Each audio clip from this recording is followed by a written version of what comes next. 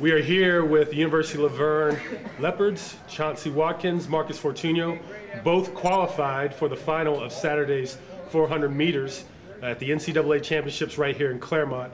Marcus, you had the top time running 47.83. How did it feel? It looked very smooth today.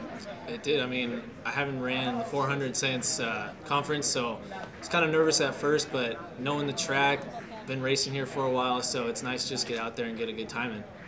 Chauncey, as a sophomore, you kind of demonstrated a lot of experience on this track today at this high of a stage. Tell me a little bit about being familiar with this track. We ran on it.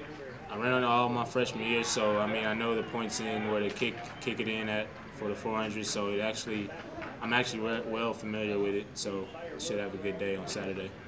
Talk a little bit about the environment here. Kind of two Southern California individuals here.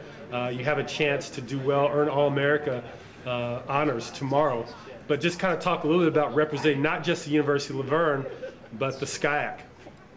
It's awesome. I mean, it's crazy how many people we have just out of SCIAC in the top 10 on the conference or in the national list. So it's just awesome just to represent, cheering on Cole Williams, cheering on all these people. It's nice to hear teammates, and it just feels good to have it, you know what I mean, at home.